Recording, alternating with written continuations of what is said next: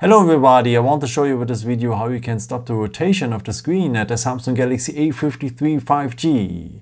I think you've realized it already if you're an app or something like this, and if you turn your screen it rotates. But if you want to stop the rotation, just scroll down here, scroll in a second time, go here on auto rotate, then it goes to portrait mode, and that means whenever you are now in that app on the website, it doesn't rotate anymore. If you want to stop it, if you want to have it back to the rotation, just tap here on portrait, and now it is turning again. Yeah, I hope I could help you with this video and answer your question.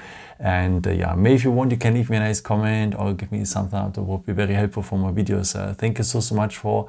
And yeah, I've created also some other videos if you're interested in, with some more tips and tricks and so on. I can also subscribe if you haven't done it before. Thank you so much for all your support, and yeah, maybe until next time. Ciao.